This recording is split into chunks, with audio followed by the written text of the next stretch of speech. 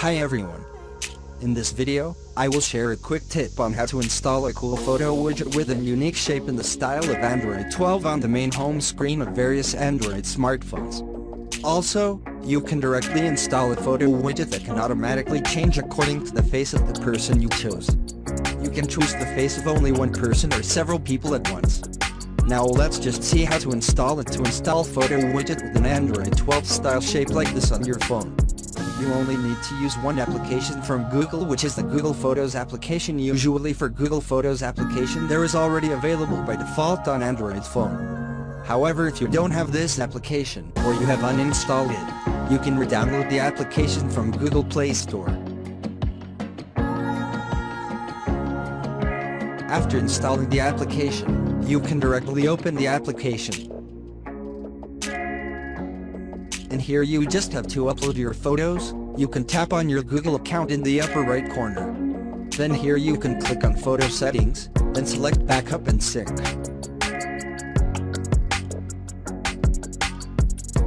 You can activate this feature if you want to wake up photos in the smartphone gallery to the Google Photos application. Then here to back up more photos, you can choose the storage saver. Although if you choose this option the photo quality will decrease slightly, however you can up more photos with this option. If you only want to upload a few photos that you want to display in the widget without a need to upload all the photos from your smartphone gallery, you can also select a specific folder to be uploaded to this Google Photos application. You just select the backup device folders. Then here you just select the photo you want to display in the widget. Apart from that, you can also upload manually from your smartphone gallery. You just have to open your smartphone gallery, then select the photo you want to upload to Google Photos, then click the Share button.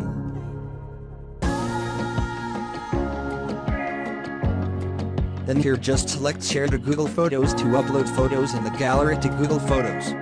Make sure the Google account that you are using for the Google Photos application is correct. Then you can directly click the Upload button to upload the photo to Google Photos.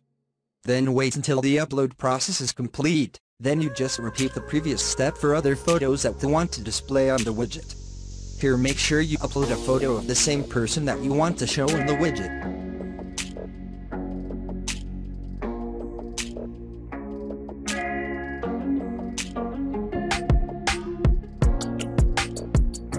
Next, you just add widget from Google Photos by pressing and holding on the home screen. Then go to the widget menu, and you can scroll and select Google Photos. For the widget you can select the one above.